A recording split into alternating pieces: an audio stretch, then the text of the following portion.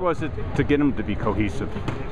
Well, I think USA Basketball is the one that's done the great job. They've done a great job, I think, selling what it means to represent your country.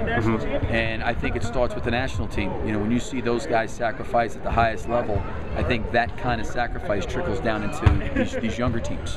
What do you think of how your style has gone in this international competition for these last few years?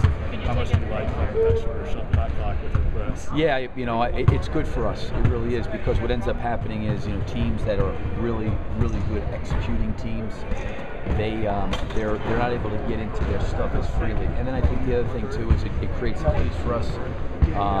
It creates turnovers. You know, we get some steals. I think we forced 17 turnovers in the first half. I thought the difference in the game tonight was, I looked at our minutes logged and we had some foul trouble. Brooks was in foul trouble. But their three main guys, it was like 18, 15, 19 minutes, 19 minutes. And, you know, our leading minute guy was probably 10. And now all of a sudden that third quarter comes and now there's just new guys coming in. I think sometimes it gets a little bit overwhelming, and that's when we went on that huge run there in the third quarter.